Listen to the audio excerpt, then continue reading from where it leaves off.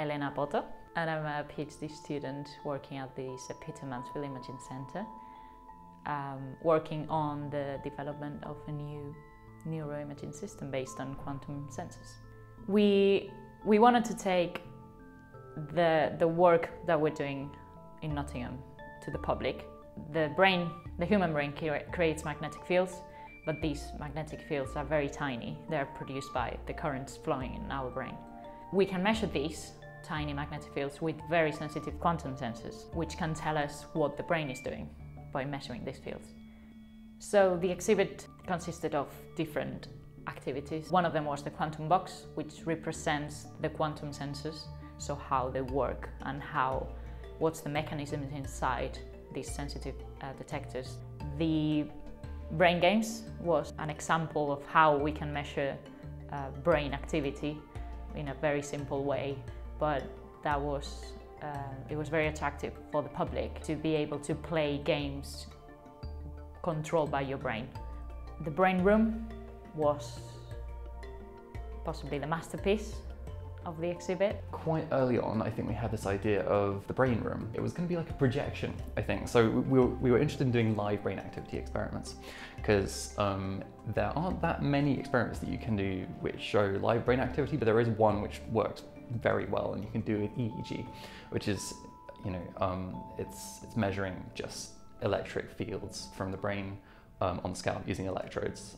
So it measures the same thing, same underlying signal as MEG, same underlying generator in the brain, but it's a different method of measuring it. So we were thinking, wouldn't it be so cool to have that and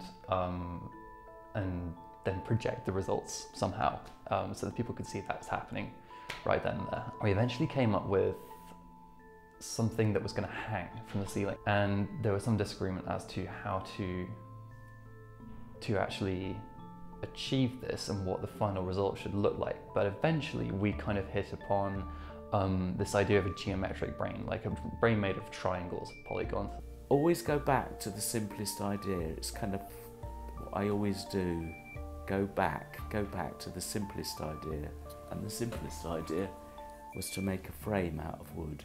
It then transpired that we were being offered a beautiful room in the Royal Society, just a perfect miniature classical room with symmetrical windows, doors, fireplace, and that was quite a gift. And then once we made this decision to make this polygonal structure,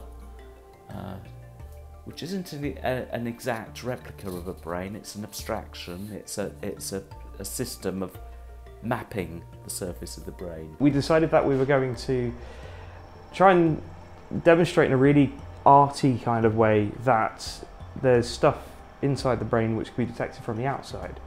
So the whole idea is we were going to put an EEG system on a person, and then we would have their brain waves kind of displayed to them in real time in some fashion. And then we came up with this idea of using colour changing lights like LEDs, and we were going to suspend them from the ceiling, and it's going to be a small part of the main stand, and we were going to devise a solution based on suspending lights like light bulbs in the shape of a brain. We turned it on and I kind of turned around and went, oh, that looks really nice. It came out really nicely and we had all these, these colours, and everyone was so hyped to do it. Everyone was absolutely really excited. I was involved in helping to put the whole thing together in situ, as it were, which was kind of, to be honest, it was quite strange because I hadn't been involved at all with making it. I kind of just wasn't involved in that bit. I heard a lot about it as it was progressing and getting there and stuff, but I wasn't involved in the actual kind of manufacture of the exhibit, really. So it was quite nice to get there and be part of actually putting it up. That was really, really, really good. It took us a couple of days. It looked so impressive. And because it was a walk into kind of exhibit, it was completely immersive as well. I think that was one of the really exciting things about it. It wasn't just we were so lucky to have the stand, but also the extra room that we needed to create the brain room.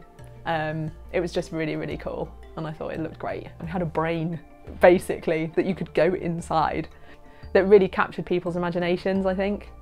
And people kind of came in and were like, oh wow, you know, looking around, and especially when we were doing the demonstrations as well, and people were honestly like blown away by it. It was quite a simple demo of the kinds of things that we can do here, you know, in a much more complicated way.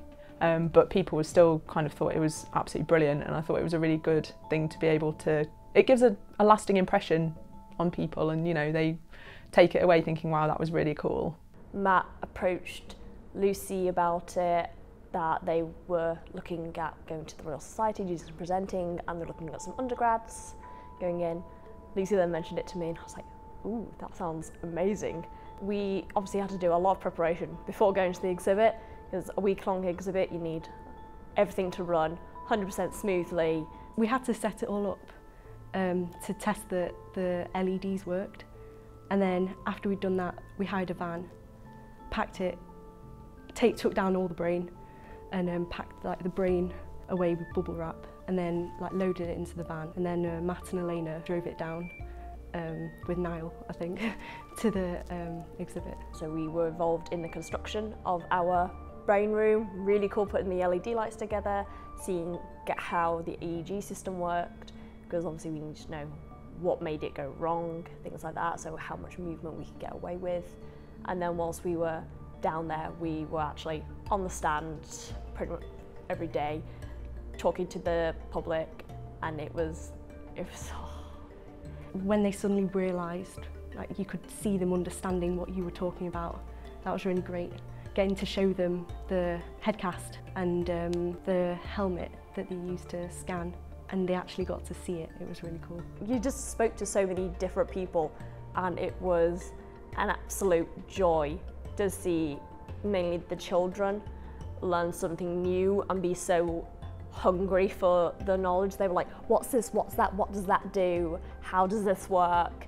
It's been really nice being able to communicate the science we're doing rather than in just the standard peer-reviewed, write a paper, get some very critical feedback kind of way, but being able to talk to the public who have absolutely no idea what you do and inspire people in the first place, give them that spark of maybe, hey, this is something I could be a part of in the future.